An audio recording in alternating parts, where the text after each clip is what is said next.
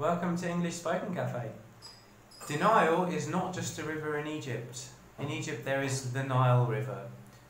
Denial is a word which describes the act of willfully pretending something does not exist. If I am in denial, it means I am not awake to the reality of a situation. Let's say today is rainy and I want to go and play in the park with my t-shirt on. When I go out with the t-shirt on pretending it's sunny, I'm in denial because I'm going to get wet and I'm not taking into account the fact that it's cold. Then I come back home, my mum sees me drenched, so I'm crying, mummy, I'm fucking cold.